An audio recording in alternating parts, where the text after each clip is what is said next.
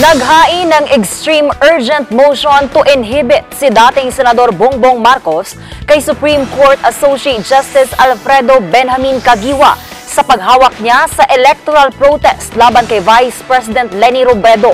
Ito ay dahil sa nangyaring pansol outing ng mga PET revisor kasama ang head revisor ng kampo ng Vice Presidente at ang pagiging tagapag o taga-suporta ng Vice Presidente ng asawa ni Caguioa. Si Erwin Temperante sa detalye.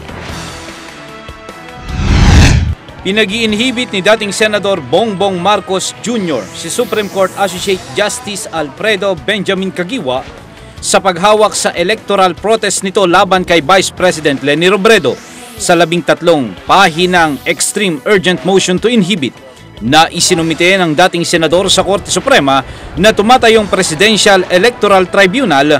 Nakasaad dito na mayroong malinaw na bias o hindi patas na pagbibigay ng atensyon sa kanyang electoral protest. I feel a great deal of sadness in having to do this, what we have to do today. But it is only in protection of my rights.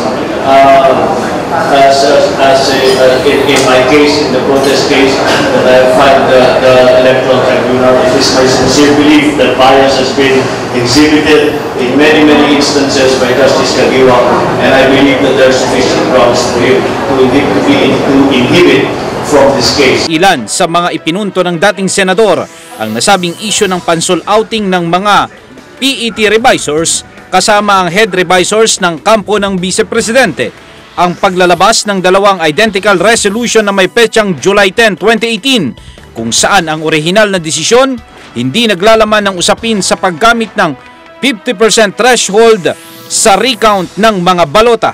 Kasama rin sa ipinunto ng dating mambabatas ang naging aktwasyon ng asawa ni Justice Caguioa na si Pierre Angela Jella Caguioa na hindi lamang anti-Marcos advocate kundi anya taga-suporta rin ng Vice Presidente.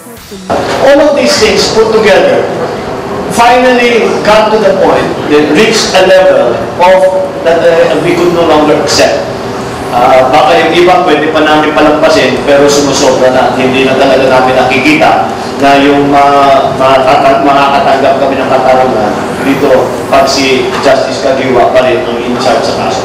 In the case of Mrs. Caguioa, we could say that she is emotionally, personally, and in the Viber loop message nila, you could say that she's financially interested or invested doon kay Mrs. Leni Robredo. So that clearly falls within the violation ng Canon 4 ng Judicial Ethics. Bagamat naniniwala ang dating senador sa kredibilidad ng PET sa paghawak sa kanyang electoral protest, napilitan anya sila na mag-file ng inhibition ni Justice Caguioa na siya namang ponente o justice in charge sa paghawak sa kanyang electoral protest sa nagdaang halalan.